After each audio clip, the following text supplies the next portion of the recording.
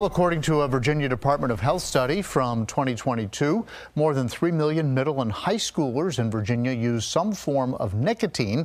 And as 10 News reporter Thomas Mundy shows us, one local school system is tackling that issue head on in their high schools.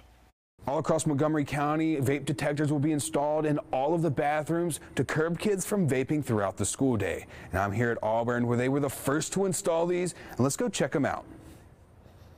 Vaping is a 100% problem in all schools in America. We were not immune to it. Montgomery County is cracking down on high schoolers vaping at school. One hotspot area for the schools is the bathrooms where students would gather during and in between classes. We had reports that students would say that there's people vaping in the bathroom. I don't feel like I can go in there because there's always somebody vaping in there, and I don't want to do that. I talked to the school principal about the issues they were having, and he then showed me the vape detectors. He tells me since being installed, they have seen the numbers drop.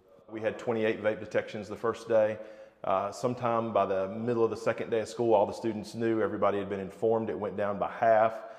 After that, we get anywhere between 0 and 2 or 3 a day. He says it's simple. If a student uses a vape while in the bathroom, he gets an alert on his phone. Here we go. It just says girls alert, girls auditorium vape alert. Okay, wow. Shows me which restroom.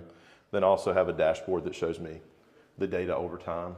And if a student is caught vaping, he tells me they then have 2 days of in-school suspension with learning modules on nicotine.